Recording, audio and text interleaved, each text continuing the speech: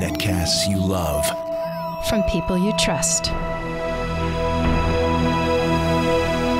This is Twit. Bandwidth for All About Android is provided by CacheFly at CACHEFLY.com. This episode is brought to you by Lynda.com, the online learning platform with over 3,000 on-demand video courses to help you strengthen your business, technology, and creative skills. For a free 10-day trial, visit lynda.com/allaboutandroid. That's LYNDA.com/allaboutandroid. And by Gazelle, the online marketplace for buying and selling used gadgets. Shop from a variety of certified pre-owned electronics or trade one in for cash. Give a new life to a used device. Visit Gazelle.com today. And by Braintree. Looking to set up payments for your business? Braintree gives your app or website a payment solution that accepts just about every payment method with one simple integration. Plus, Braintree will give you the first 50,000 in transactions fee-free. To learn more, visit BraintreePayments.com/Android.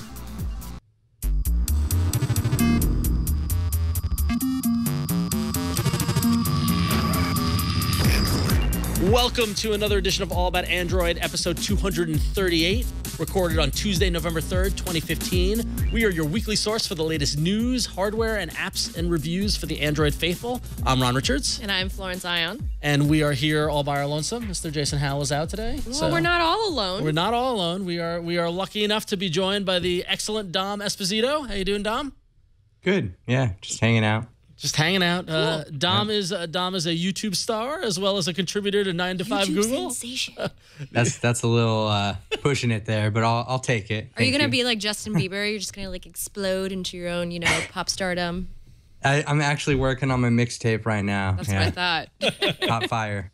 Well, we've gotten lots of requests to get some representation from 9to5google.com, so it's good to have you on, Dom. It's nice to get some representing. So. Yeah, definitely. Repping the 9 to 5 hood. You guys have like gang signs? Maybe that's too soon. I got 9 to 5 tattooed across my chest. Oh. Wow, that's dedication. Yeah. There you go. But now this is a perfect time to have someone from 9 to 5 Google on, as this week is filled with some controversy. And, it's very controversial this week, and it's only Tuesday. Yes, it is, exactly. So this week we're going to be talking about the apparent death and resurrection of ChomeOS. OnePlus and Blackberry want your business, and a whole bunch of updates to Google Apps. So it's the usual thing, so let's dive right into the news. Jason Howell may be gone, but that won't stop us from doing the Android news. No, it won't stop us. No, it won't. Can't stop, won't stop. So last week, I was shocked when I saw the tweet come across my tweet deck. The Wall Street Journal was reporting, breaking the news that, in fact, Alphabet's Google, as they referred to them, will be folding ChromeOS into Android, which was going to be the solution that we all knew was inevitable. We've been talking about it for years, about how can ChromeOS and Android exist separately, and what are they going to do with this? Are they going to choose one? Well, according to the Wall Street Journal, people familiar with the matter, quote unquote, the usual people familiar with the matter, say that they plan to fold the Chrome OS operating system for personal computers into the Android mobile operating system, a sign of the growing dominance of mobile computing. And everybody went crazy. I don't know if they went crazy. I went crazy. Did you go crazy? I went a little crazy. Yeah. Yeah, because I felt like, I knew this was going to happen. The Pixel C, it was foreshadowing everything that was happening. Right. Google, of course, they're going to move into this. They want to have a productivity suite made out of Android. It makes perfect sense. Look how well the Surface is sold. Even I tweeted. I was like, well, we knew this was coming. Yes, exactly. Yeah. Dom, what was your reaction to this Wall Street Journal report? I mean, to be honest, I'm not a huge Chrome OS fan.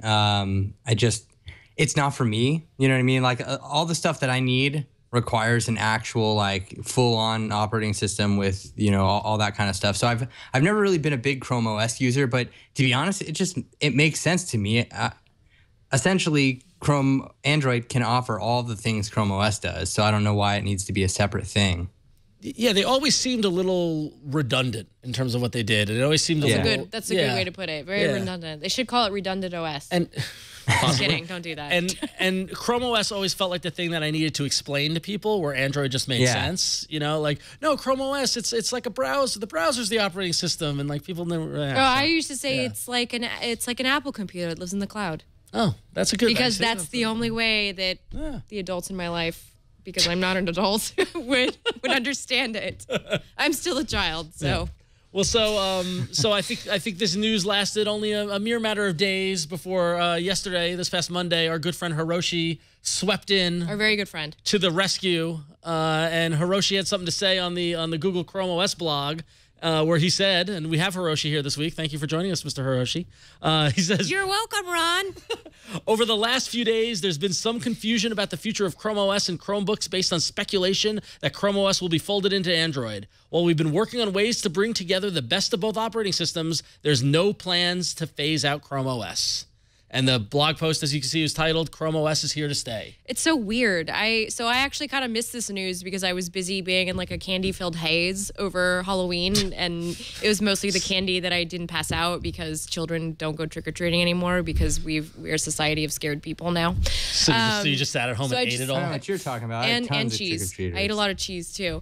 But that's not the point. The point is that I come to work this week and I see this craziness is not happening. The Chrome OS is apparently here to stay. So I don't really understand what's happening. There's just a lot of conflicting information. Yeah. Granted, I believe what comes out of Hiroshi's mouth versus what comes out of the Wall Street Journal, but it's kind of a bummer because usually they're pretty good on scoops and things like that. So But so now here's where I'm gonna put on the pundit hat and the analytical hat. Let's do it. So according to the people familiar with the matter in the Wall Street Journal. And what Hiroshi then goes to say that Chrome OS is here to stay. He says, ever since we launched it 6 years ago, we wanted to make computers better, faster. And then he proceeds to basically give a catalog of products in the blog post that are running Chrome OS. There's even a photo of the little Asus Chrome bit, and talking about all these great things. And for $149, you can get this and yada, yada. So saying stay on the lookout for dozens of new Chromebooks in 2016. So while he's saying Chrome OS is here to stay, was the decision to fold Chrome OS into Android a long-term decision? Like, is this a roadmap that by 2025 Chrome OS goes away and it becomes Android, and that's what the Wall Street Journal was reporting on? Maybe. Because it's not in Google's best interest to talk about killing this operating system when they have products on the shelves. Yeah, especially when they're kind of killing it. Couldn't they just easily convert all of those devices, push an update that just makes a desktop version of Android that's similar to Chrome OS? I mean, they could still be doing this in a sense that maybe they just did that because it was a panic move, right? Yeah. It was like a PR panic move. Like, oh, crap, all these people are going to go sell their things or people are going to stop buying this stuff. And that's obviously a good revenue stream for them, I'd imagine. So, or something, that's a really good point. So maybe it was just a PR tactic. Yeah. Yeah. I mean, definitely I'm sure that once this Wall Street Journal article hit, the Asus marketing person picked up the phone and called their counterpart. Excuse me, what's happening here? Yeah. I'm doing the voices of all other people today, by the way. They got skin in the game, all those OEMs. I mean, they've got a lot of money invested into Chromebooks. Right. I would assume I don't know all about the making of them and stuff like that, but I assume that everybody's kind of knee deep in Chromebook stuff right now, and that would totally screw up relationships if it was interpreted the wrong way, which it obviously was initially. So I can still see it happening. I can't imagine a desktop version of Android though. Like that just feels so counterintuitive to the whole idea of Android. Well, that's why the question isn't so much a desktop version of Android, but are all devices going mobile? Yeah. And we're okay. Look at Windows, for example. Yeah, that thing it works on anything. I mean, put that on a toaster and it'll run. Right. You know what I mean? Like maybe Android is going to be like a shape-shifting type of thing where whatever device it's on, it operates differently and not necessarily like a different thing. Like a desktop version, but it's maybe more in tune to work in that environment. Like a chameleon, kind of thing. A Chrome chameleon. Yeah. Chrome chameleon. You're welcome, Google. That was for you, Ron. The other interesting point to note in Hiroshi's blog post, Chrome OS is here to stay, is that there's a large focus on education and on enterprise. That's very true. That was in the back of my mind as we've been talking about this. Yeah. It is way cheaper to bring these laptops into the classroom than to bring in a bunch of iPads. Yeah. Right. Well, and that's I'm sure that's where they're selling a whole crap ton of them right now. Yeah, they have a whole thing at I.O. just around Chromebooks being used in education. I don't think that they're flying off the shelves because of just general consumers. I mean, no offense, but I don't think a lot of normal people are buying them. I think that they're selling loads of them in bulk to things like that. Yeah. And and I think that the approach of consumer versus education and enterprise makes sense, but then Android is the stronger consumer brand. And so like going Way into stronger, so I think the net of this is that, or at least from my takeaway, is that ChromeOS isn't going anywhere, but if the long-term plan is to run with Android, I wouldn't be surprised. So like I feel like while the Wall Street Journal, ran really fast with this and Google did their damage control, yes. There might be kernels of truth in it. That's I wouldn't be surprised. It is the Wall Street Journal. Yeah. One would think. In these day and age, who knows? But, right first, think late. I'm all about the traditional media. But moving on from traditional media to developers, some developer-centric news. Good news! Now you don't have to wait for an app to process in the Google Play Store, for an app update to process in the Google Play Store before you can download it. Now developers have a new option where they can upload their app to the Google servers, in the proverbial cloud, and it will process. And when it's ready and all done processing, you can push go live. And then immediately, like, the update is available to everybody at the same time. So you won't have to go, if you're really like aching for an app update, you don't have to go looking for the APK just to get it. There are a few caveats associated with this news, though. This can't be used for first-time apps, so brand new apps won't be able to just like do this push live thing, this push live magic, if you will. And there's still a little bit of a waiting period for apps to process before you can actually touch the go live button. So and you can only process one change at a time. Yeah. And you can't revert changes. Yeah. So make sure that whatever you're doing, you're 100% sure on before you make it go live, because otherwise it's going to be hell for the rest of us. Right. But this is the continuing effort around making it easier for developers to keep their apps on the especially with all security concerns and things like that, to be able to push these changes out pretty quickly. Maybe it has to do with Chrome OS.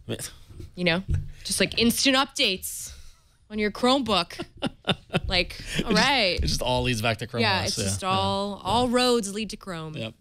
But talking about security concerns and security updates, interesting story. Actually, before the show started, we were talking with Dom and Flo. We were here talking about a world where maybe Samsung and Google work together and Samsung makes a Nexus device. And everybody's happy and frolicking in meadows. But after reading this, I'm not sure Google would actually be too down with that. As a team of Google security researchers were recently looking at the Samsung Galaxy S6 Edge as part of an experiment to see how vulnerable the code that manufacturers add to Android can be, and the results were pretty bad.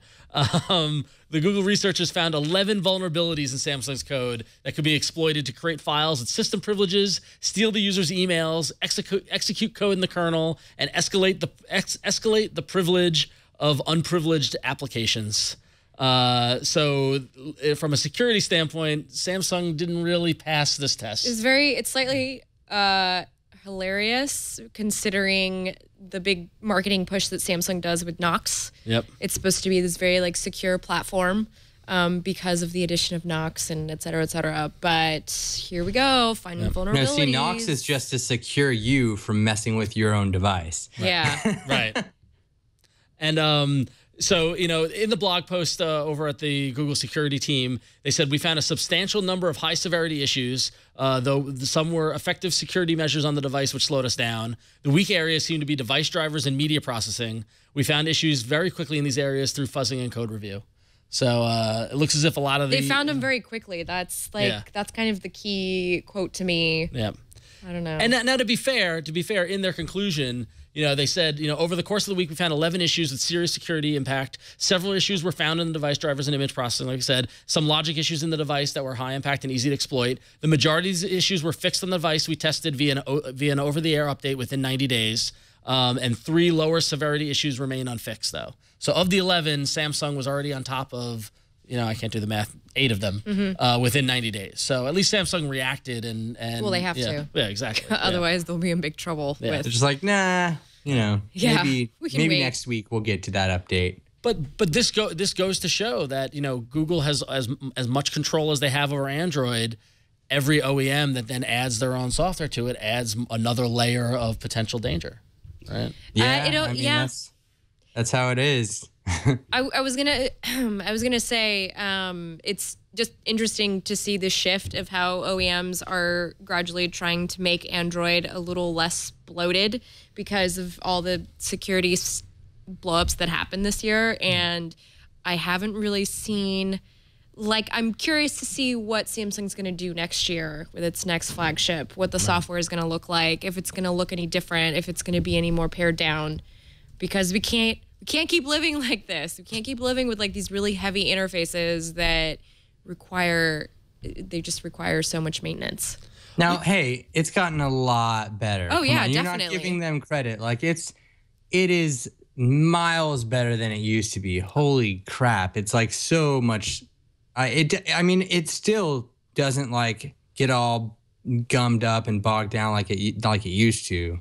Right. I'm really happy with the direction Samsung has went with the software. Of course, yeah, I'd love it if they just made all of their apps uninstallable.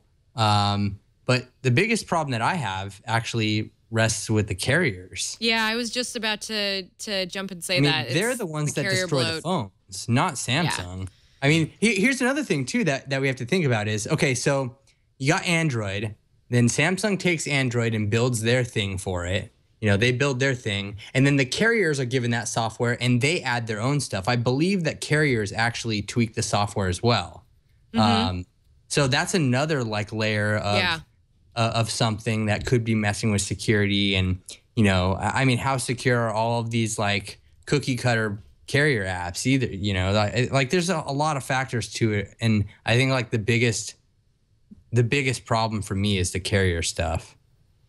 Yeah, I agree. So Dom, are you what is your daily driver phone? Like, are you full Samsung or which one are you using? No, I'm not full Samsung. I would love to be full Samsung, but unfortunately other phones come out. I can tell you my favorite camera on a smartphone right now is definitely like the S6 Note 5, you know, the sensors like that.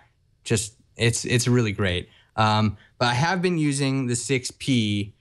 So this is kind of weird, but my normal routine is I'm always carrying at least two phones. I have the latest iPhone that is out, and then the latest Nexus device that I'm using, or not Nexus device, Android device that I'm using. So right now that happens to be the 6P. Okay. And so what was it before the 6P?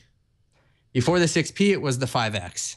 Okay, and before the 5X? Before the 5X, it was the... Didn't you have the Edge Plus in Berlin? Yeah, I go through... I mean, literally every 2 weeks, I have a different phone in my pocket. Wow.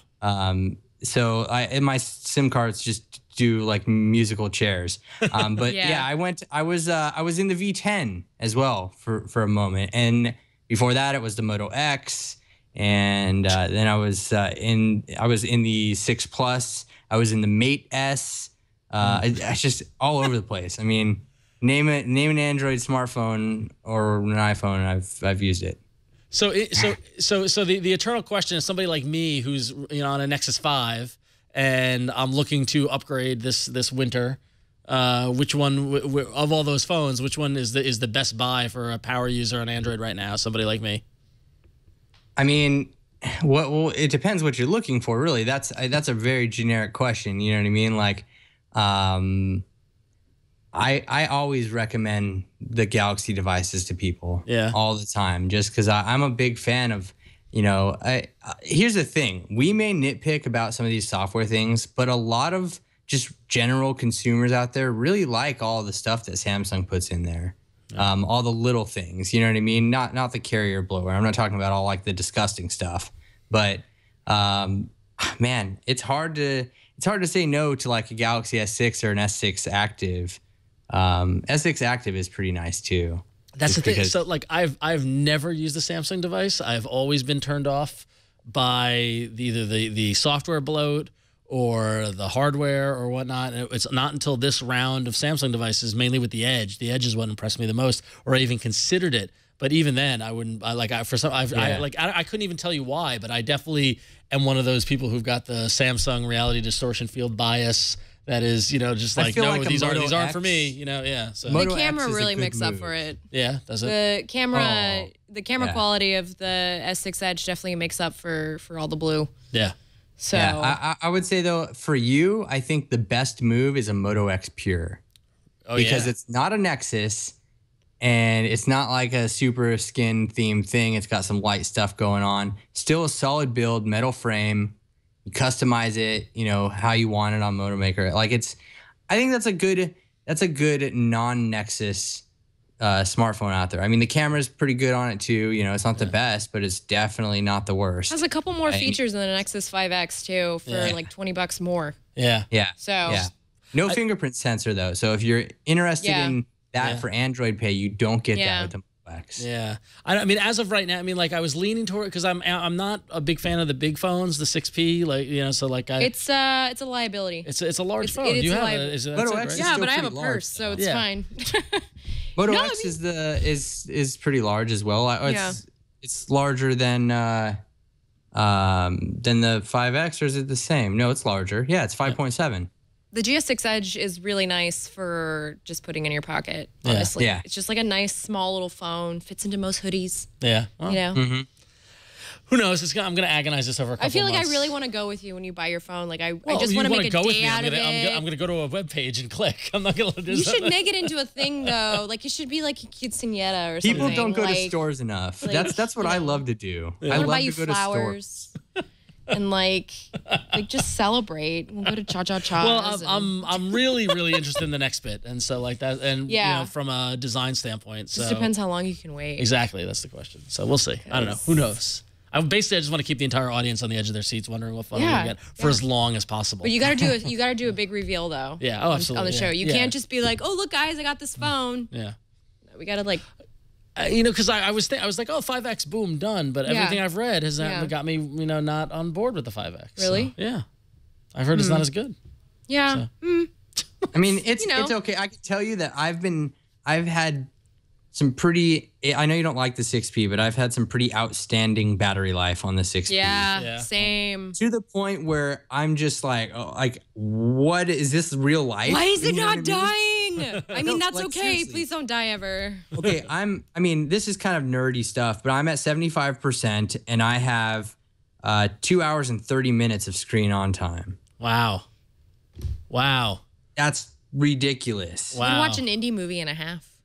Like it's so ridiculous, and it's just like you can see where dose kicks in though in the battery stuff. You can see where the dose starts to kick in and where it actually starts to save your battery life.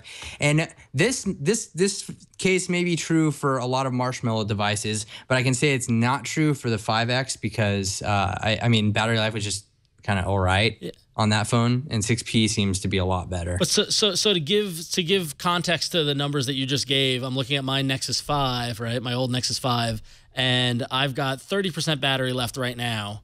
Okay, I've got an hour and 56 minutes left according to it. But if I look at my screen time, that has been 1 hour and 12 minutes of screen time since the last full charge. Well, see, you're not a huge smartphone user though, right? You're not like always on your phone doing things, are you? I'm pretty always on my phone. Yeah. It's Okay. Well, I mean, it just seems like it doesn't seem too. You're running Marshmallow though as well, right? Yeah, I am. 'Cause I can see the little you can see the dose notches in your. Well, no, that's either a combination of doze or because the thing is with the Nexus 5, I have to plug it in at my desk when I'm working.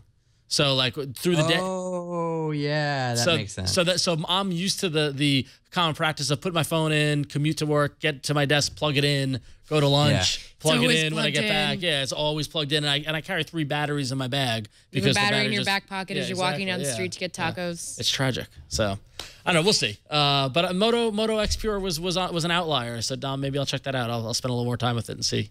I think it's pretty cool. I think you like it. It is. Cool. It is cool. All right, well, that's a little teaser for hardware. But before we go to hardware, we want to thank one of our sponsors for sponsoring this episode of All About Android. We want to thank Lynda, because lynda.com is the best. Lynda.com is for problem solvers, for the curious, for people who want to make things happen. Maybe you want to take better photos, learn how to develop an Android app, improve your Excel skills, or master Photoshop. Lynda.com is everything you need to feed your curious mind. Lynda.com's latest courses include Getting Started with After Effects 2015, up and running with Premiere Elements 14, up and running with Photo Magico, music production secrets, and up and running with FL Studio 12. There's also Burt Monroy's weekly Pixel Playground series, where Burt walks you through the fun self-contained Photoshop or Illustrator project, and Photo Tools Weekly series with Jan Kabili, where you can learn new imaging editing techniques in just a few minutes.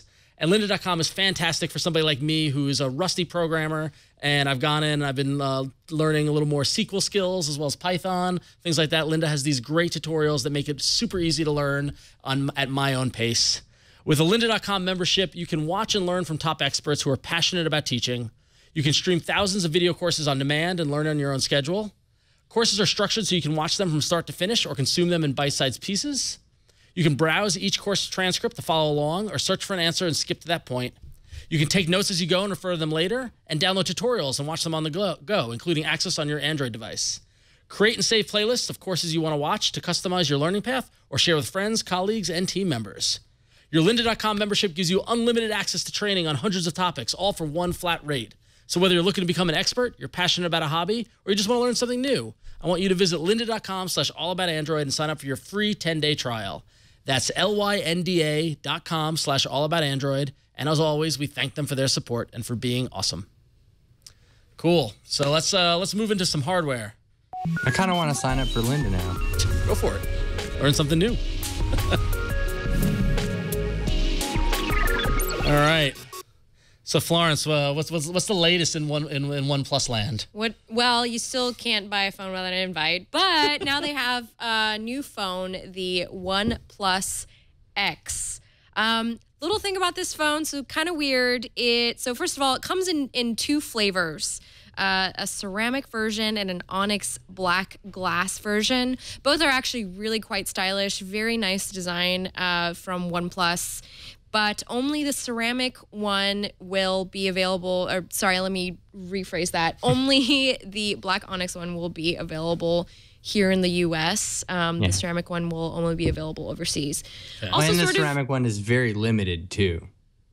I know, Dom, that you got a chance to play with it. What did you think about it? Even though I'm sort of weirded out by the fact that they put a Snapdragon 801 in that, which is last year's flagship processor. You mean like 2 or 3 years ago, flagship processor? Yeah, I know, like but 2014's flagship. Yeah, it's the 2014 flagship killer. Didn't you know?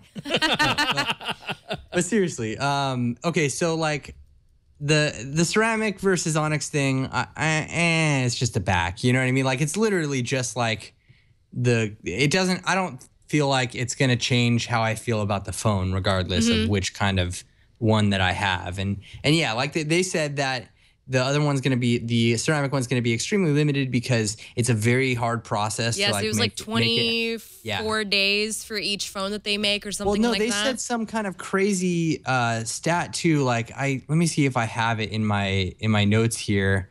They said something like they would make like 100 of these and only like 20 of them were good enough to use or something like that. It was just that wasn't the exact number that they gave, but it was something to the tune of that, to where it just it's a hard thing, and so that's why it's super limited. And I guarantee like 95% of people out there aren't going to see one of these. So whatever. I mean, that's not a big deal. It's a bummer, I guess. Sounds like it looks nice. So what's the point then? So the point of this phone, it's a $250 phone. It's just a really affordable, nice-looking phone. It's hot fire. I mean, this thing just murders everything in its price range. Yeah, I mean, even with the older processor, which is even with the older processor, it just murders everything, and it's really fantastic. Like I even had a chance to use the camera, and though the camera that I used, I'm assuming that it was like beta software, but the pictures that I took from that thing were pretty awesome. I was really surprised. The sensor on the OnePlus 2 was really good too, so I'm not surprised. It's not the same sensor though. Right, it's supposed to be like a different sensor, slightly improved. I think it might be better than the OnePlus 2 sensor. Right. I don't know. These are just brief thoughts on my 4 hours with the phone. Is 4 hours enough time to get to the point of to make a decision? Yeah. Yeah. Oh yeah. It's like spending 4 hours with a girl. Don't Yeah. you like know by the end of 4 hours if you want to spend more time with her or not? Yeah, 15 minutes, 4 hours, same thing. Some women take a while. I mean, I don't know what to say. You gotta wine and dine them, Ron. I know. I'm kidding. I'm joking. It is a great phone. I mean, I think it's a great phone.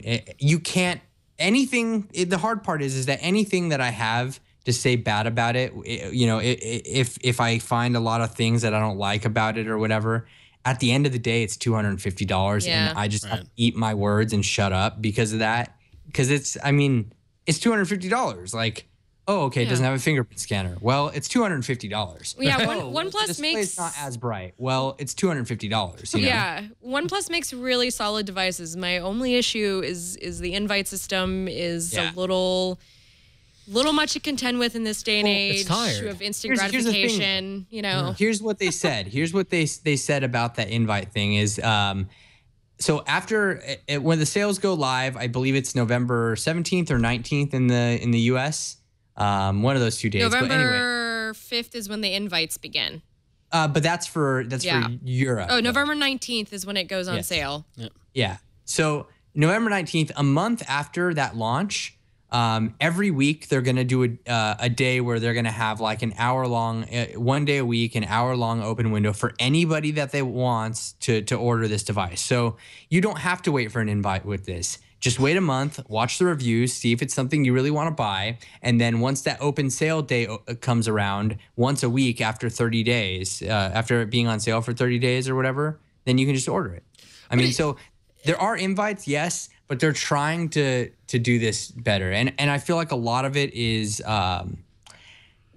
they're constrained, with production and stuff. I mean, but are they? I mean, call me old-fashioned, but where I come from, you start a business and you create a product and you make the product to let people buy it.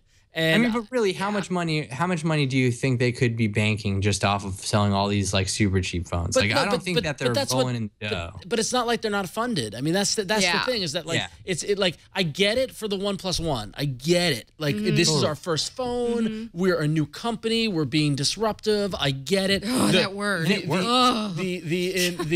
least they're not pivoting. At least they're not pivoting. Right.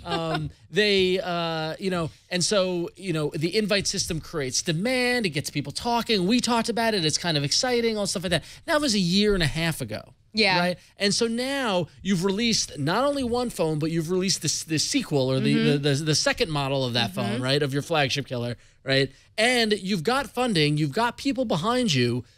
Just make an order and sell phones, and then if you sell out, make more. I mean, it's 2015. This isn't 2005. Like how many cell phone manufacturers are there? Smartphone manufacturers out there? Like this isn't hard. So I mean, I get it. I get the idea of creating a frenzy, but like honestly, like 1 hour once a week, 30 days after it goes on sale, that I might have a chance to get one. Like, do you like? I want to give you my money. Take it.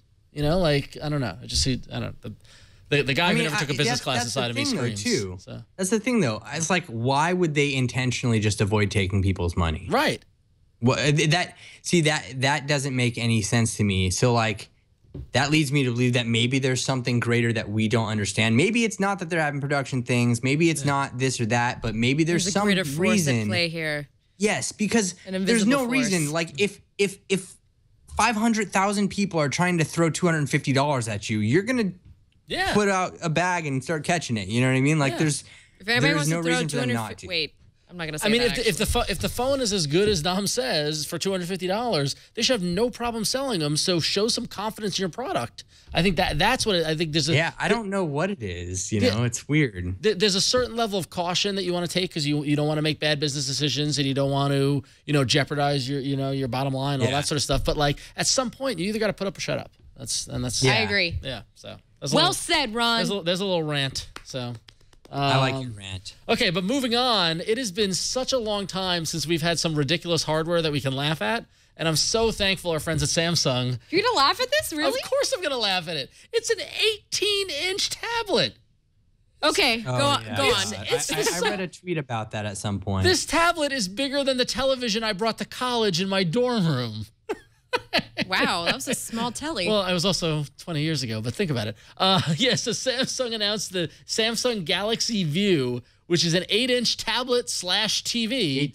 18-inch. That you can basically carry around. I believe the quote is that this is the TV that kids can touch and play with.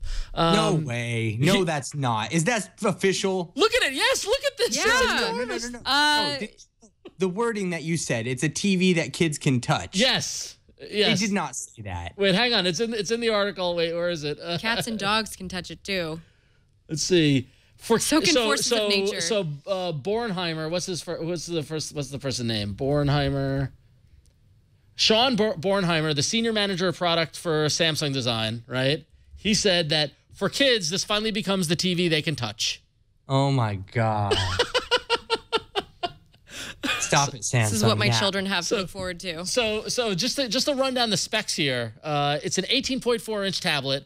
It's got a 1920 by 1080 resolution, so it's full HD, but it's not 4K. It's not like Come on, I mean, give us 1440p at least.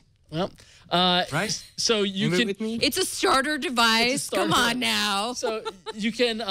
So then the natural question is that how long will the battery last? How much TV can I watch on this? Or how whatnot? much TV? How much TV can you watch? The battery is a 5,700 milliamp hour battery, which gives you 8 hours of continuous video. 5,700? But in that big of a space? 8 hours. They could only fit 57. What? That's the size of most 7 to 8 inch tablets. 5,700. Yeah. Bigger tablets have over 9,000 milliamp battery packs. So they're boasting 8 hours of continuous video. It's got a 1.6 gigahertz processor with 2 gig of RAM, Wi-Fi only. And it's got 32 gig of storage or 64 gig of storage, and it will have a micro SD card slot, so you can expand that out to 128 gig.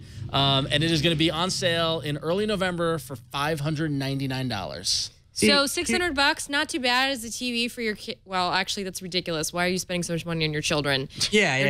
You need to buy them the $50 Amazon Fire and call it a day. Exactly. Get them a $50 tablet. That's all they need. Seriously. Yeah.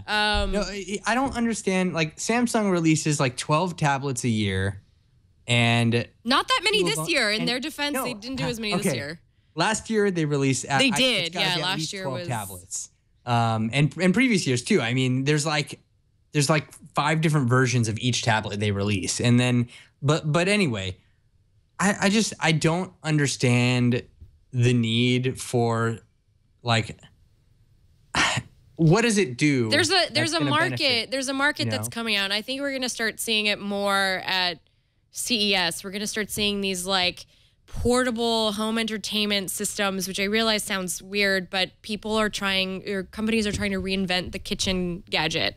So instead of buying an all-in-one, HP at Costco for $400, and I'm saying this based on just sort of what I've been seeing in the industry, it's now they're looking to make tablets into those kitchen gadgets that I've seen I think stuff.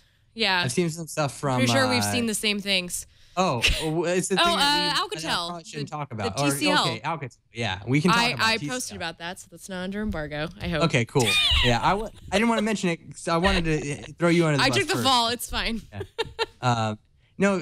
That kind of thing. I get it, but with the Samsung thing, what is the gimmick? You know what I mean? Everything has, even the iPad Pro. Well, of course, Apple has a gimmick with their stuff. Yes, it has a pencil that sticks out of its side. Yes, which is never mind. Funny. That's another podcast. Somebody stabbed it. Well, and I also thought that at 13 inches was enormous and laughable. But 18 inches, so I have a Nexus 9, so this is the equivalent of 2 Nexus 9s joined together. And the Nexus 9 is too big for me. Yeah. Well, what's the aspect ratio on that thing? 16:9. Oh, okay. So it's definitely carrying a little TV in your pocket that's or all, backpack. yeah. Does this even fit in a back? Never mind. I mean, does it fit in the back seat of a car? It probably does. A backpack. I would probably have to put it in between the driver and the passenger so the people behind me could watch it. What I love is that they're boasting how the Galaxy View is basically, it's designed to be portable. I mean, it's got a kickstand, so you could just prop it up and watch it. Yeah, exactly. Yeah, it's you could take it upstairs. Take it to every room with you. You could take it to the beach. You could take it. Yeah, it's just enormous. And it's wide enough that you can have a small crowd watching the same movie you're watching at the same time. Can you imagine all the cuddling that they want to have happen around this device? It's so much cuddling. When people are going to start bringing that on planes. Oh, jeez. Yeah. I mean, people already bring so I mean, many this things is basically on this is basically a TV running Android. I mean, that's what, and running TouchWiz. Like, that's like, and so now, thank God it's got Samsung's split screen functionality. Multi-view, yeah. So you could actually be rather, watching something. You can be watching something while you're going doing, on Facebook, because yeah. Lord knows I can't just watch TV. I have to be doing something else. It's just enormous. Like, I bring my Nexus 9 to the gym to watch TV at the gym, and like, imagine this if I pulled this thing out and put it you could work out with it. What is 18 inches? Like, this is that's like that big, right? Oh, it's huge. Yeah. Yeah. It's this giant. is 13 inches, so this is 5 more inches from this. From the corner of the display. Right, mind you. yeah, There's exactly. there's another half inch or so on each side of the display. Oh, it's crazy. I love crazy hardware. This is fantastic. Do you want to hear about more crazy hardware? Of course. Now a change of topic. We're going on to the Blackberry Priv, which we've been talking for quite a bit, but today... You're really excited about it. I have not been excited about it, but today CNET published a nice, lengthy interview with Blackberry's head of devices, Ron Lukes. I hope I pronounced his name correctly. He is kind of the guy who helped convince BlackBerry to kind of join forces with Google and load Android onto the device, try something new, steer away from the BlackBerry of the past. Now, it's a pretty long article. Definitely, if you have some free time tonight, go and check it out. But a couple takeaways from it, which I thought were interesting. Number one is that John Chen, the now CEO of BlackBerry, said that he'll dump the smartphone business if the Priv doesn't turn a profit. Wow. So that's Wow. pretty, So they're going to dump the smartphone business. which is or business if it doesn't turn a profit. Yeah. So it's there's a lot at stake there. A whole business. A if lot you at stake. and also a nice little stat in there from IDC is that BlackBerry-powered smartphones now represent less than 0.5% of a market that's led by, so less than 0.5% market share right now. In 2009, they were controlling 1/5 of the market, right behind Nokia. And now kings. look at the way things have shifted. Yeah. And think about yeah. where the market share was in Yeah. 05. Yeah. I mean, it was dominant. Yeah. So. In case you don't know, AT&T will be the first carrier here in the U.S. to carry the Priv, which goes on sale this Friday. So that's going to be. Are you lining up to get your Priv? Are you getting your time in the Priv? No, I'm not. No. I think I'm going to take one for the team, you guys. I'll get one. Yeah. Really? We'll take a It's look at it. $700. That's a I'm lot so of money. Intrigued. You You might as well buy a Galaxy View. At least you can watch TV on it and the interface. Maybe it's my purchase. Maybe it's my purchase that helps BlackBerry live on. Why don't you give your money to charity instead? It's a lot more useful. Because I feel like it's such an interesting I'm so device. angry about like here's the thing. Here's one of the nostalgic things for me is I had the original one of the original Motorola Droids with the keyboard. Yes. Oh yeah, totally. Yep. That action, it was so satisfying. The little The click. push Yep. down I remember. push Yep. down the keyboard. So that ties into it for me, and the fact that I haven't used a BlackBerry since the Storm. So or not the Storm. I'm drawing a blank. Screen presses down the entire thing. Oh, the Somebody help Sidekick. me.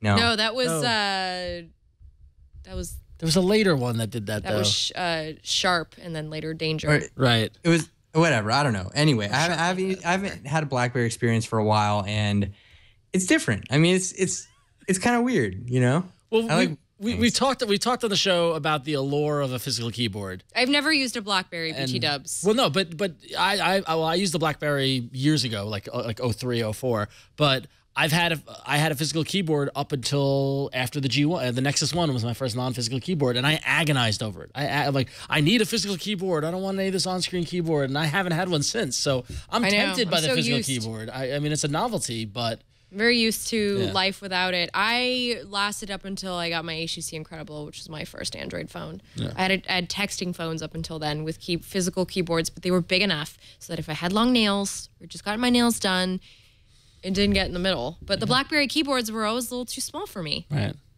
Yeah, it was the BlackBerry Storm, by the way. Yeah. I was right the first time, and then I messed up. Well, we'll see this Friday when the Priv comes out. Hopefully we can get our hands on one and see for ourselves. Take it to the Priv and the privy. And Ticket to the priv. I know you're trying to make a outhouse toilet joke. It's a yes, toilet joke. but I was doing sexy back. Ticket to the bridge. Okay. Ticket to the priv. I don't know. I took that too far. Sometimes when you have to explain it, it doesn't work. We can move on to the next segment now. That said, speaking of hardware and getting new devices, we want to thank Gazelle for sponsoring this episode of All About Android. Gazelle is the trusted marketplace for buying and selling used electronics. You can trade in your old device for cash or buy a certified pre-owned one or do both. For trade-ins, simply visit gazelle.com, find your device, and get an instant quote. Shipping is free and payment is fast. If you're looking to buy a certified pre-owned device, Gazelle has a variety of Samsung Galaxy phones to choose from. Each device is fully inspected and backed by a 30-day return policy and sold without a carrier contract.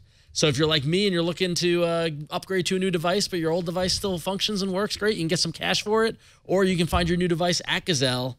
You can go to gazelle.com and see what your old device is worth and check out the selection of certified pre-owned devices today. You don't want to miss out on getting the best value on certified pre-owned devices. When you buy a certified pre-owned device from Gazelle, all the devices are available in good and excellent conditions. Good condition shows some gentle signs of wear and tear, but offers consumers great prices on still great devices. All devices have been put through a rigorous 30-point inspection process, ensuring that they are in perfect working order. Devices are available for support by all the major carriers, such as AT&T, Verizon, T-Mobile, and Sprint. So give new life to used electronics. Trade in for cash or buy certified pre-owned. Visit gazelle.com today, and we thank them for their support. I wonder if they have Blackberries. I don't think so. I don't know. We'll find out. I like the idea of giving new life to old. It's like a puppy. It's like the pound. It's like, oh, take this phone. It's still got life in it. So you guys adopt old dogs if you can. They still deserve a home. So okay. Well, we got a lot of apps to get through and a change of events. So let's go to apps.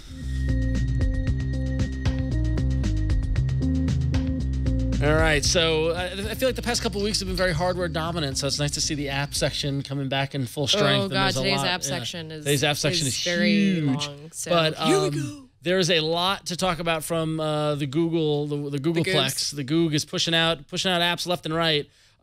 So first up, I'm gonna blow through a bunch of these stories, and Dom, Flo, chime in if you have any comments about them. But of course, users can now record and publish their video gameplay from the Google Play Games app. So the continuing movement of sharing gameplay videos, we saw the YouTube Games channel open up. We see Twitch. Now you can publish your gameplay from the Google Play Games Who wants app. to watch me play Pokemon Shuffle?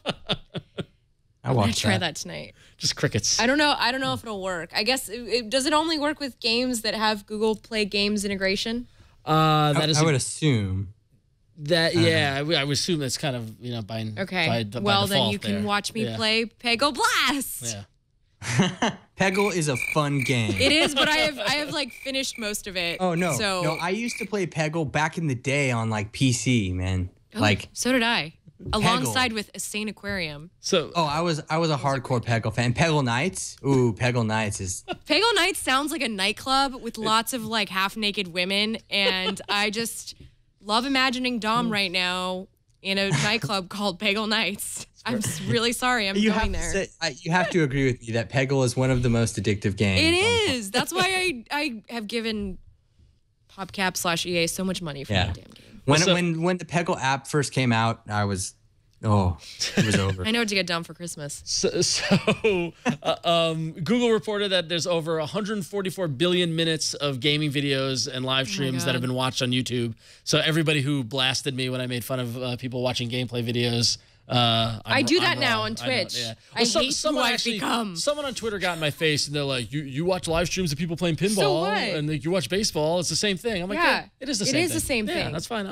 You watch dudes hitting each other in MMA. Well, I don't watch that. No, I know, but some people do. So to use the new feature, the game does have to be in the Google Play Games app. You just tap the record button. You can capture 720p or 480p video, and it publishes directly to YouTube Games. And it's going to roll out to users in the US and the UK, and Google has plans to expand globally soon. So moving on, I'm a big fan of Google Keep, and now drawing mode is now live in Google Keep. along with an updated widget. I know we get excited when we've got new widgets. Yes, we do. But yeah, so Google Keep is the great application that's kind of Google's Evernote killer, which allows you to take notes and access them pretty easily. And now they've added the ability where you can draw within them, which actually you think would be kind of odd, but it's pretty handy when you like want to sketch something. Like, oh, I've got an idea for something Your physical. finger, though. I'm fine with that. I've used drawing apps with my finger. Galaxy Note 5. Yeah. So. All right. This is any update to Keep. I'm cool with. Keep, Yeah, Keep is a power. Yeah, as long as Keep doesn't go the way of Google Wave, we're gonna be fine. Well, yeah, As long as they keep it around. Yeah. Look at that. Okay, moving on. Google. Have you noticed a lot of flurry around like meeting apps and like? I feel like I'm Microsoft so had exhausted by it. I'm like, nobody wants to hang out with me that badly. Well, so in a move that can only that reminds me of what was it, Poochie on The Simpsons. Google's got a new app called Who's Down. Who's down to hang? The show. You wanna hang out, bro? Look at the first screen where it's like who's down? Like it's Google trying to be hip. Come on, millennials, let's hang out with our Android phones. Who's down? And what's great is look at the third screen where it says like the conversation amongst friends. He goes, "Hey, I'm down for tacos. Looks like Jerry's down too. Where do you guys want to meet?" Like everyone's down. Yeah, some dude named Jerry wants tacos. I don't believe that. Dude named Jerry does not eat tacos. That doesn't. No, wait. This is a real thing. This is a real app that basically. As if tacos wasn't enough reason to hustle. But isn't this Hangouts? No. So this is actually real life. This is planning real life events. So who wants to come to my wedding? Yeah. Who's down? How is asking hey, are you down for tacos on Hangouts? How is that not real life? Right. Right. Yeah. No, but this is just for finding out who's down. See, seriously, look, Brian, pull back up the screenshots. If you scroll down, right? Oh. So one slider to see who's free to hang out. Show your friends that you're down, right? And then customize what you're down for. I feel like this is gonna go down a dark road. It's gonna get a little. It's gonna get a little Tinder up in here. This is just Google's. But so instantly know which of your friends are free, and if you down for whatever. If you look at the list of people who are down to get together, Kimberly Smith, is anyone down to grab lunch? Mishka Vora, anyone down to work out? Anyone down to watch a movie? Like, can you only say Are down? you okay being alone? You know, the most important love in life is self-love. All of these people are sad. They're all alone right now. I know. I just want to go over and hug them. Who's down for a hug? Down with each, like, why don't they just like go hang out with each other? Like, hey, well, we can go grab lunch and then go work out. You know what I mean? Like, why are all these people alone together or not together? Like, maybe you guys should like be together. This is so weird. All I know is that I haven't been down enough, and apparently I need to get out more by being down. So I'm gonna install this app and like send you a who's down and be like, "Hey, Ron, are you down?" It's invite only, so you need so someone needs to determine that you're down to be on the app. So if anyone has an invite to who's down, I would. Here's the thing, I can give, and not to bring this up again, but I can kind of give the OnePlus situation a pass, but. This Google invite, like, really? Hey, it's hip and cool, Dom. Get with the program. Come on now. What is great is that like going to the Play Store listing, and Brian, I'm putting it into the chat. The description is right. Who's down? Always know who's free to hang out, so you never miss out on the fun. So Google is completely playing. So much for FOMO. Yeah, exactly. Like now you have total FOMO. Now we're gonna need to have people go to school just to like give therapy on how to be okay with missing out on stuff. This is just getting really bad. We're feeding the machine, guys. It's amazing. So there you go. Who's down? And it's got some strong reviews there. It's got 4.1 stars. Stupid. Why do I need to download an app? I don't have any friends. But I'm getting on that invite list right now, you guys. So. Oh yeah, me too. I'm all about this. Pretty soon I'll be down. I'm down for this. So I'm down as soon as Google lets me be down. So finally, the last Google update to one of their apps is to the fantastically powerful Inbox app. We know we've heard Sundar Pichai doesn't often have a lot of time to deal with email. He spends most of his day, working and that sort of thing. Running the world. Exactly. But luckily, he'll be able to use the new Smart Reply function. Which uses machine learning to speed up your email responses so that you can respond to an email with just one tap. Wow. Isn't that scary? Wow. So basically, when you get an email, the app will analyze the email and give you 3 quick options to send back and reply to an email based off the machine learning analysis of the message's content. So you can use short replies as a way to quickly respond, or you can tell somebody that you're on the go or don't have, I don't have time to get back to you. I'll get back to you later. So it's a way to respond to that email, but also not really respond to that I'm email. a little afraid what it would do. So this is kind of a way to use quick replies, but also let Google read everything that you do. Pretty much, yep. Yeah, but they already do anyway. So I mean, what does it matter? Yeah, I gave up on that a while ago. I think that I'm not on that train where I'm like, oh, no reading my stuff, because like you put something on the internet, don't put things you don't like. You know what I mean? Like just play it safe on the I live on the web. internet. I mean, the thing is that we're already. You live on the internet. We already have predictive keyboards, right? So we're typing, and our keyboards are guessing what we're going to say the next word based on a dictionary that's stored in the cloud. Right, exactly. Yeah. So honestly, a machine learning based response to an email, if it's something that, because I don't know about you, but often in a lot of my jobs, there are often repetitive things that you say and repetitive tasks that you do, and so if the app can pick that up and say, hey, I identify this is a question you've been asked before. This is what you said last time, and with one tap, great, I can move on. I think it's pretty cool. I mean, it's good technology. So, who knows? We'll see. I love Inbox, so I'm excited to see this go. So, well, it's time to talk about another company called Microsoft, which has nothing. Well, they have something to do with Android this time. Microsoft just put out a new launcher called Arrow. The Arrow launcher. The idea behind the Arrow launcher is to offer a different interface for Android that makes it a little easier and quicker to access your most frequently used apps, as well as send messages to friends, take notes, or access your favorite apps and settings. It's a little like Apple's recent Spotlight search update, which now offers suggested apps and contacts when you swipe right on the iOS home screen. It also reminds me a little bit of Yahoo's Aviate, which kind of has the same sort of like, hey, here's some things that you might be interested in. But overall, it's just another launcher from another company that isn't Google. So that's how I feel about that. I feel like Microsoft is slowly releasing these little garage projects. Yes, that like, I know. And I feel like at the end of mid next year, they'll be like, and here's a phone with all of our products, and they're awesome. I would just like if it'd be great if you could just put Windows on an Android phone. Well, that way I could just like. Why would you want Windows on an Android? No, I just want like a button. Okay, this is ridiculous. You want a button with a window? I want Windows a button on it, that just like I can plug in my phone to like a thing to a monitor, and then like with Microsoft Continuum, if only there was, right? You like plug it in, and then you have like the whole PC just like on a monitor, like from your phone. Or am I just Windows? completely making this up? Yes, I don't know. No, they have those already. Yes. Right, but you want that in Android? Yeah. No, I just. Is that called ChromeOS? No, I don't want ChromeOS. That's the whole point. I don't want it. I'm sorry, Hiroshi and everyone. I don't want it. I want Windows. You really wait? Did you just say I want Windows? Like, who I wants miss Windows. I'm the having first a bit of person. a like. I'm having a bit of a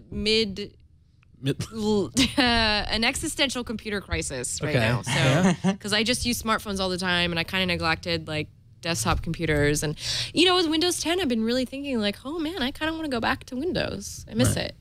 So, but I'm not into a Microsoft launcher. I don't want that on my phone. Okay. I walked away from Windows in 2006, and I've never looked back. I know. I kind of did that too, but now I kind of. And I know Windows 10 is nice, and everyone says it's great, but you can touch it. You can't touch this. Doesn't do anything, and it costs like so much money. Well, with everything that Microsoft is doing in their garage, and with Satchamania running wild, I wouldn't be surprised if next year you have that. So, do it for me, Microsoft. A girl can wish. I will use your launcher if you can do something extraordinary. I don't know. Who am I? Okay, moving on. We still got a couple more apps stories to get through here. So remember when Apple released an app to the Google Play Store? Remember what happened? It was hilarious. It was hilarious. All the so negative awesome. reviews. Yes. Well, Apple returned to the Google Play Store with a second app, and the same thing happened. Which app is this, Ron? So the companion app for the Beats Pill Plus, the Bluetooth speaker, which now, as we all know, Apple owns Beats, so it's technically an Apple app. They released it to the Google Play Store, and the Android faithful trolled the heck out of it. It's got a 2.1 star average rating, and some of the highlights on some of the reviews are the usual hystericalness. Apple need Android users to stay alive. Amazing how many Apple lovers are giving it 5 stars, but obviously are using Android to review it. You downloaded the wrong app, people. It's called Move to iOS. Go back to where you belong. Jeez. I love those things. They make me laugh so much. If you're having a bad day, just read the comments sometimes on an app review. Another good one that took the Beats pill literally. Does not work with my prescription pills. I tried to pair this with my pills, but it simply doesn't work. Thanks, Apple. Is it? Yeah. I'm trying not to laugh into the mic, but I'm sorry. No, it's funny. If you go to the Google Play Store, you can see all the reviews. It's very funny. And there's some people who tried to give it. Why does a speaker need a companion app? Just use freaking Bluetooth. Oh, I have my Jawbone has a companion app. But there are some things that I guess that can be used for that. Yeah, I mean, there's access to the settings and the controls and like firmware updates and stuff like that. Yeah, I see. Yeah. So I see. Yeah, I want to know when they're finally releasing Apple Music for Android. Because here's the thing, right? I got a bone to pick. Actually. Okay, here we go, Dom.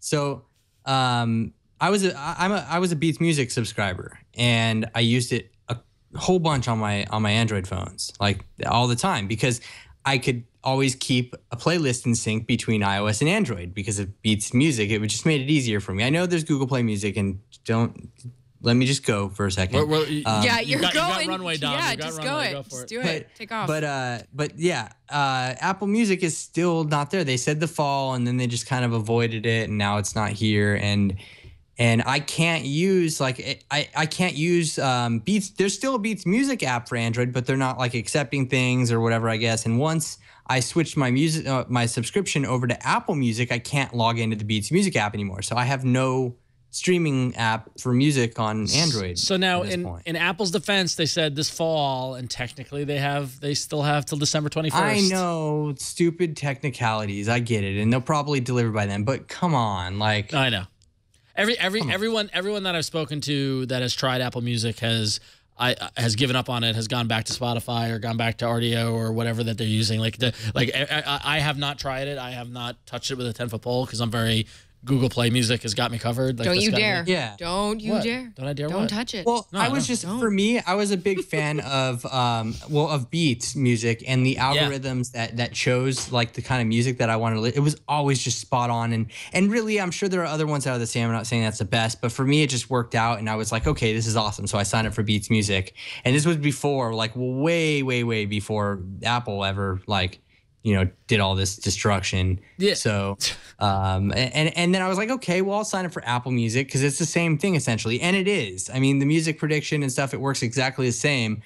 But I signed up with the mindset that it's coming to Android soon. You know what I mean? Right. Like it'll be okay. But now I'm starting to pull my hair out. It's not okay, Apple. So where the hell? Dom never forgot about Dre. I'm not forgetting. I will give Apple Music credit that I've heard that the radio station stuff has been good. But the Beats recommendation stuff blew away the songs in Google Play Music. Like my buddy who had Beats Music, it was really nice. But whether or not Apple Music continues to do that, we'll see. But I subscribe to digitally imported. That's where I get all of my. That's like it's live streamed radio that you pay. See, but I don't want to listen to radio. It's radio curated by digital DJs, and it's you can upvote songs, but it's mostly for dance music and stuff. So it's very Euro. Cool. Yeah. All right. Moving on. Snapseed's got some news since we're moving on. Snapseed. I said Snapseed. Snapseed's got some news. The app now allows raw editing, which is kind of really cool. Google had a little blog post about that the other day. Oh my gosh, I'm so sorry. Snapseed does raw photo editing. You were very excited about this before the show started. I just want to know. And I'm so sorry that I lost my train of thought there. I apologize. Basically, now you can edit photos in RAW. There you go. Snapseed. If that is your thing. If you want to do it, you go ahead. I was going to jump into a little tangent here and say that I'm hoping this means that eventually Google will open up its camera app to finally do some manual controls, which we've been seeing in a lot of the flagships that came out this year. So hopefully this is just like a little... And of course they had to do this because LG's phone does RAW, shoots in RAW, Samsung's phones shoot in RAW, HTC's phones shoot in RAW, so naturally you have to offer it. Gotta edit RAW. You gotta, exactly. You gotta make it RAW. Gotta make it RAW. All right, well then. And finally, our last bit of app stuff. For those who might be keeping track at home, the Sling TV app, when it came out, everybody was raving about it because it would allow you to watch cable TV via the Sling TV app and a bunch of different channels, and it was really cool. My big complaint was that it didn't have Chromecast support, and now they do. They've added Chromecast streaming. So if you were on the fence about Sling TV and Chromecast was the one bit that was keeping you on the edge, now you don't have an excuse. So go check that out. And you can watch HGTV to your heart's content. Like I loved Sling TV. I was a big fan of Sling TV. The only reason I stopped is because I had one a long time ago, and I stopped because I started working from home, and then it was like, well, what am I gonna sling into? You know, right? I had no reason to sling anymore because I was all slanged out because I was at home. Yeah, you know? didn't need to tap into my TV. So yeah.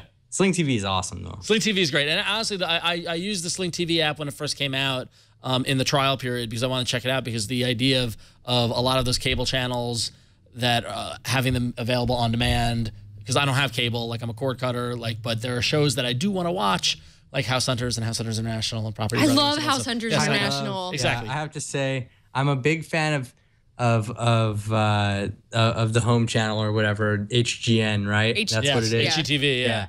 HGN is the awful... Property Brothers, rockin'.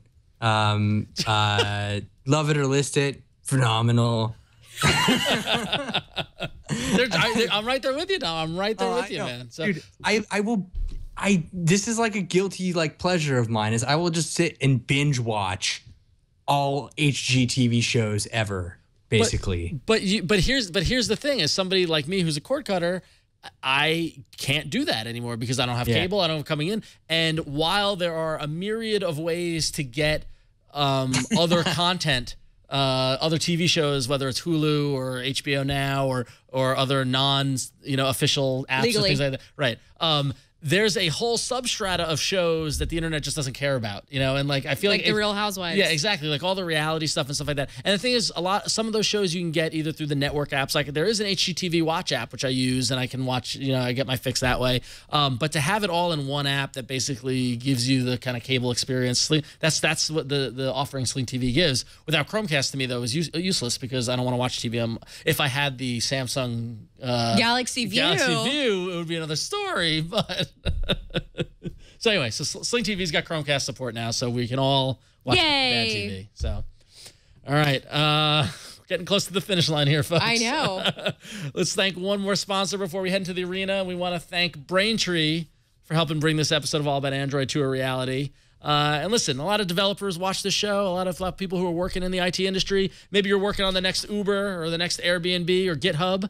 Then why not use the same simple payment solution that helped them become what they are today? Braintree makes mobile payments so fast, easy, and seamless. You can add it to your app with just a few lines of code, and you're instantly ready to accept Apple Pay, Android Pay, PayPal, Venmo, credit cards, even Bitcoin.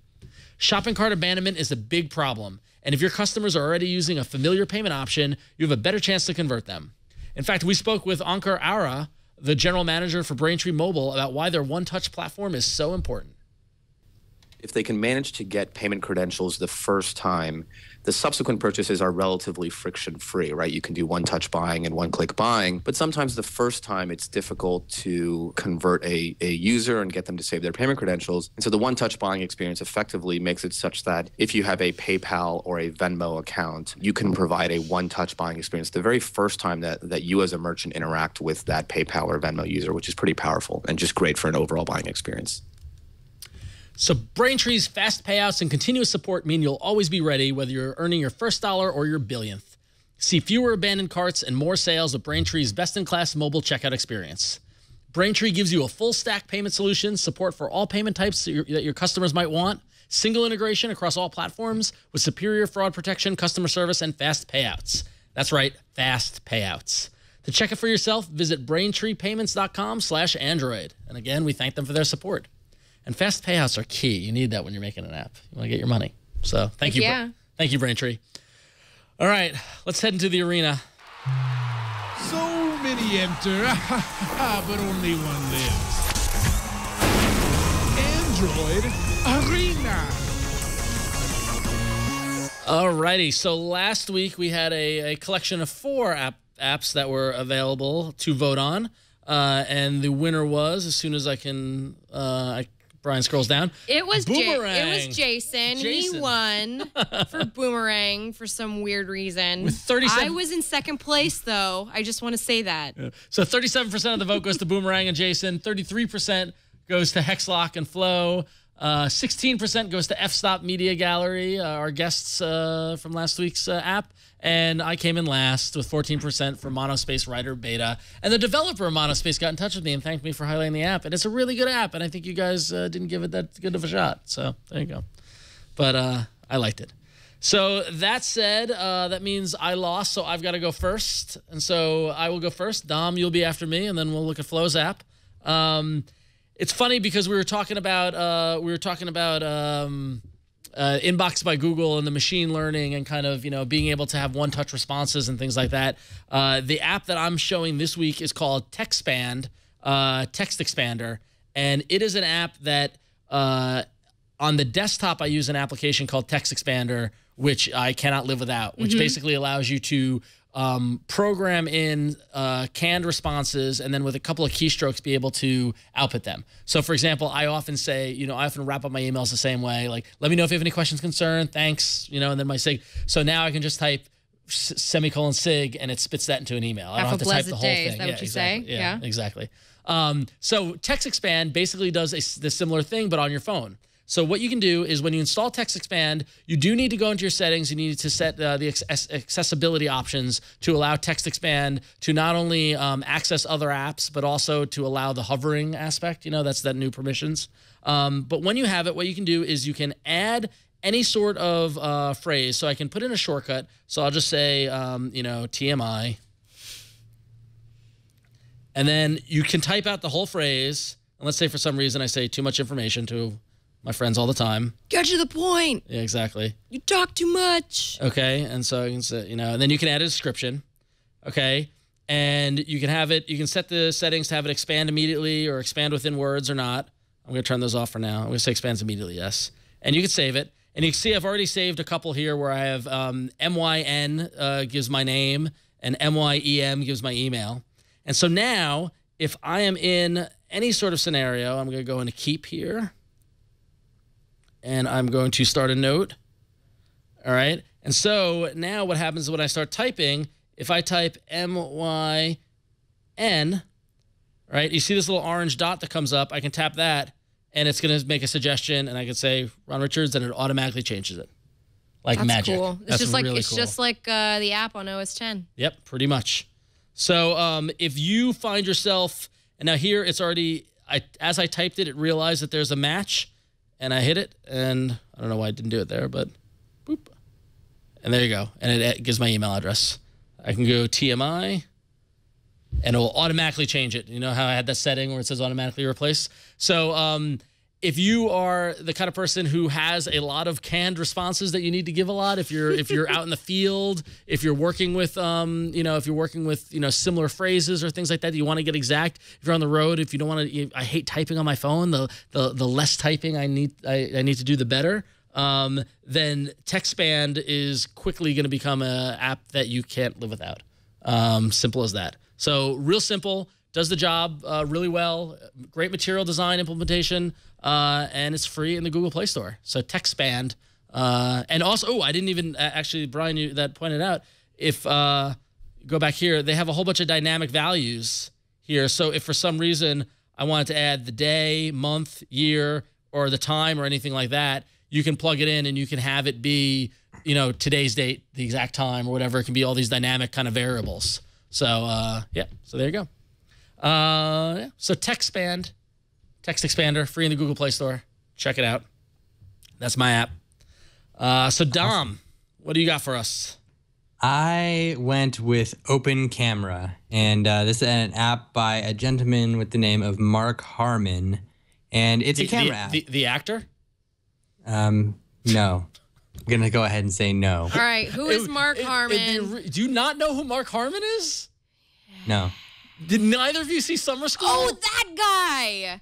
One of the best. Okay, I know who this is. No, I know who this is. God, I know who this is. I'm so I just didn't know old. his name. Mark Harmon. He was on CSI or NCIS. NCIS. He's also in Freaky Friday, which is where I know him from. Well, Summer School. Oh, you mean the main guy from NCIS? Yes. Yeah, that's Mark Harmon. I know that guy. Yeah. Yeah. He's also. Oh, he's also in Fear and Loathing in Las Vegas. He's also an Android app developer in his spare time. Apparently, I don't think this is his. Honestly. Okay. Anyway, it's really cool though. So I don't know if a lot of people have this issue, but like for me, I like having manual controls on the camera apps, and we were just talking about that earlier with the Google one, right? So manual camera gives you that. There's actually, you have to, it's not all by default. Some of these options you enable within the settings and stuff, but it'll give you access to like white balance, ISO, things of that nature. And it'll also let you do it during video recording, which for me is important. I like having that kind of control. And, it gives you similar camera capabilities to what LG offers with the V10. If you were looking for something like that, you get those kind of manual controls with Open Camera. And it works on any Android device. Obviously, the features that are enabled vary per device, depending on what's available with the software and the actual device itself. But it's a really solid app, and it allows you to lock focus, lock exposure. You can shoot. You can actually adjust the video bit rate that you're shooting at, which I think is a really cool feature. Not a lot of people are going to utilize that, but if you're looking for something that will allow you to do that, you can change the resolution, the bit rate, the frame rate. You can set maximum durations of the video. You can have it automatically restart video recording after the max duration. It's really cool. It's really in depth. One of the more in depth camera apps out there on the Play Store, and it's free too. So I mean, you really can't go wrong. Try it. You can't go wrong with free.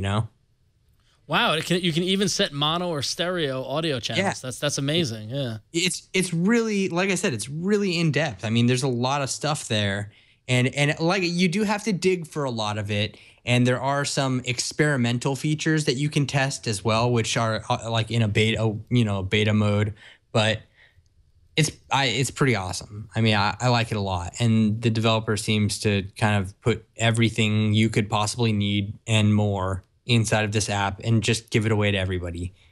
It's 100% free, no ads. I think that's even part of their like thing is it's no ads, it's just totally free. Well, that's the thing. Mark Harmon really believes in the photography community. It's awesome though. It's a really awesome app. There you go, Mark Harmon, Android developer extraordinaire. So cool. Yeah, no, we've looked at a bunch of camera apps recently. I think it's funny because you mentioned, with the manual controls and that sort of thing, and we're seeing more and more apps. And I feel like every time we look at another app, it adds another dimension to the idea of giving you control over your camera, and be it in UI or in functionality. And like this seems like way more video functionality than the other ones that I've seen. So yeah, you can have full on manual controls in video mode, which is huge for people that are looking for that. I mean, the V10 is the only phone really, for the most part, that ships with as many manual controls as it does. I mean, there are some out there that have a little bit of manual action, but V10 is the only one that shipped with like just basically all you need. And Open Camera kind of brings a lot of that to the table for any Android device. Yep. So pretty cool. Cool.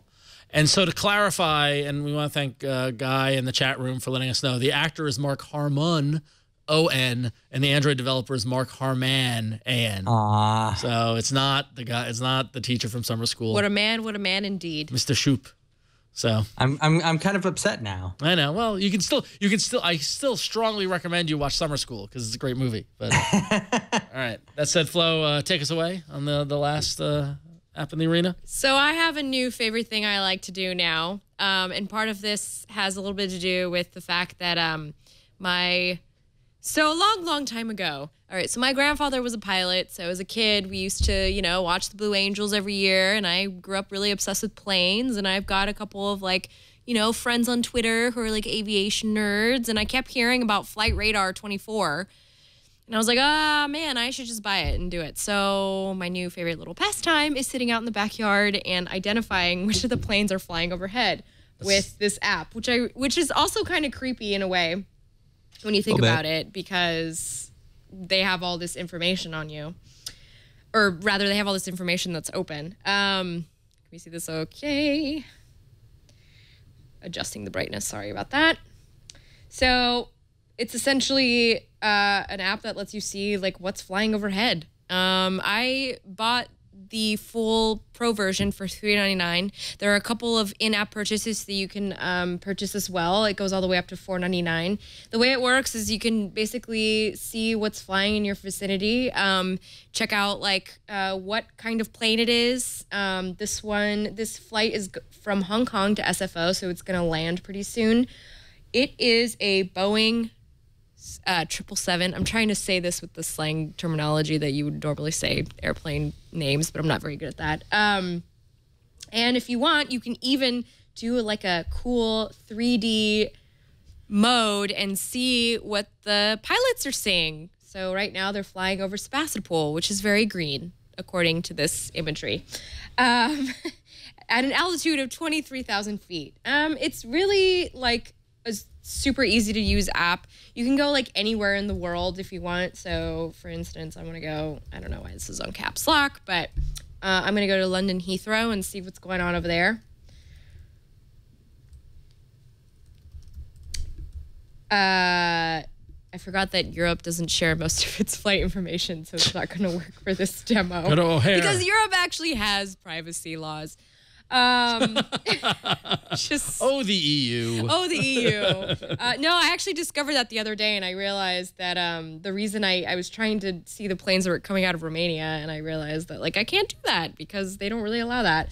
But overall, if you're really into airplanes and you like doing nerdy stuff like sitting outside in the backyard and listening to planes overhead and then identifying what they are, it's kind of fun. It's also fun to use with smaller planes, which unfortunately, I wonder if I can find a little guy. Oh, here we go. Here's a small guy. It's a little Cessna. You can see him where he's going. See his little trajectory. He's flying into Buchanan. Anyway, yeah, Flight Radar 24 Pro, $3.99. All right. It's fun. It's fun. So, Sounds cool. Hypothetically, you can vote on these in the arena. If I might have screwed it up, but if you go to the All About Android community on Google+, or if you go into the All About Android community page, or you go to the URL AAA poll/238. That might be broken right now, but it should be fixed eventually. And Brian, it worked for me. Is it working? All right, cool. Yeah, it redirected me to the. All right, maybe it's been updated already. So there you go. So AAA poll/238.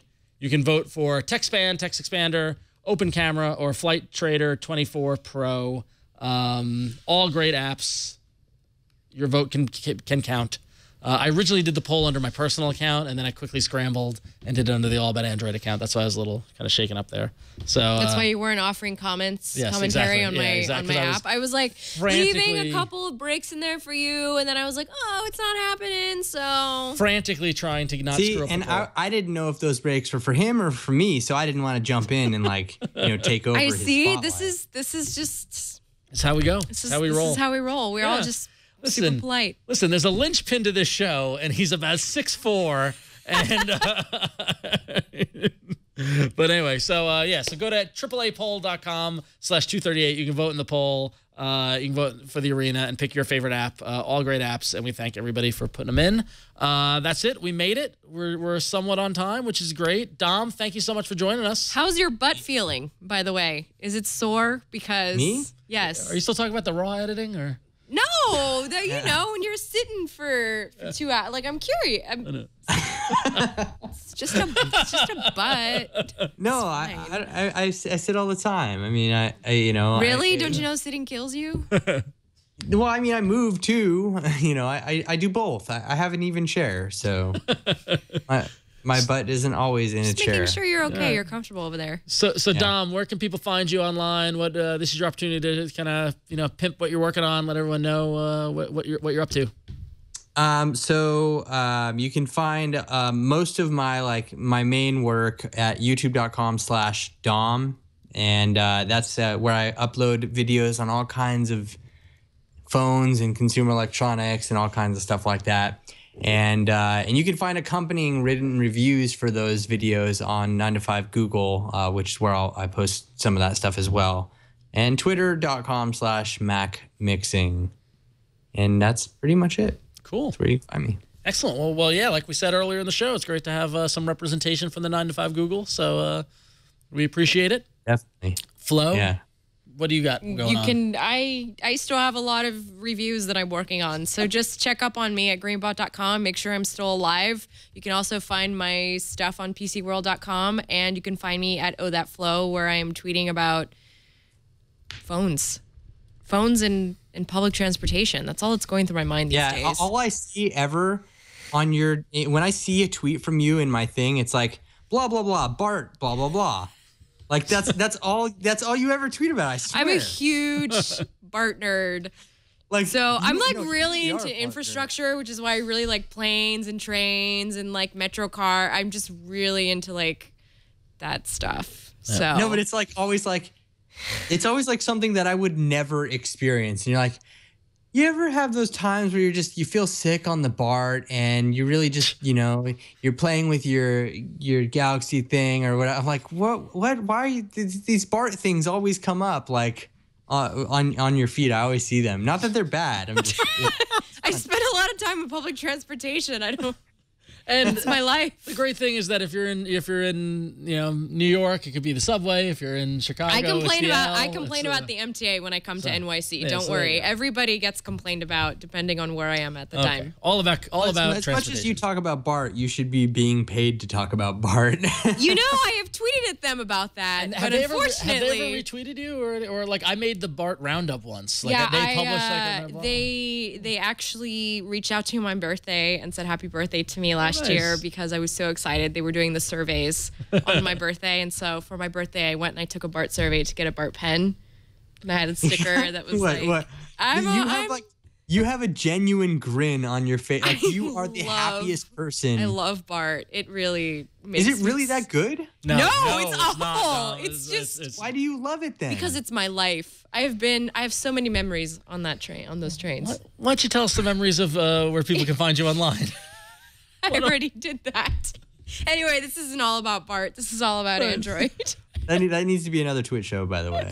Brian, please help us. I don't know. I think there's no brakes on the off the rails train. Yeah, no, pretty much. So, but at this point, though, I'm feeling like I should probably stand up. I've been sitting for too long. Oh, yeah, someone's showing off his shirt, I think. Oh, no, not really. Just, I don't know. Something's not right sitting that long. But you can follow me at cranky_hippo. I also do a how-to show with Padre every Thursday, so check that out. But how about that BART, though, guys?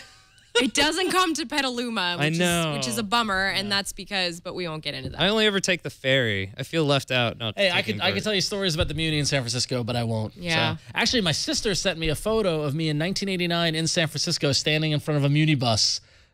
And it's like the old Muni bus, and it's like a nice like the little, one that was in Mrs. Doubtfire. Kind of, yeah, like the old white and the orange. Yeah, it's kind of funny. So I don't know, but nobody will ever see that because I don't post pictures of me from years ago. No TBT. Anyway, so finally, if you want, as I'm trying to get us to come home. You can go find my stuff at about.me/RonXO. and find all that fun stuff. Go listen to my new podcast, Goodfellas Minute, at goodfellasminute.com. Fun times, ifanboy.com, getdrop.com, all my great stuff that I work on. That's it for the show. Thank you, everybody, for watching. Thanks for our studio audience. We appreciate it. So you can participate in the show. If you want to be heard, you can send us a voicemail at 347-SHOW-AAA. You can send us an email or a video mail. We love those. You can email those to AAA@twit.tv. That's AAA@twit.tv. We're on Twitter at Android Show. You can check us out in Reddit at twitaa.reddit.com. You can find the full show notes and past episodes at twit.tv/AAA. And of course, we're on YouTube and iTunes, so you can get the past episodes there. And you catch us live every Tuesday starting about 5 p.m. Pacific time at twit.tv/live. That's it. Jason, we miss you. Have a great week. Have a blessed day.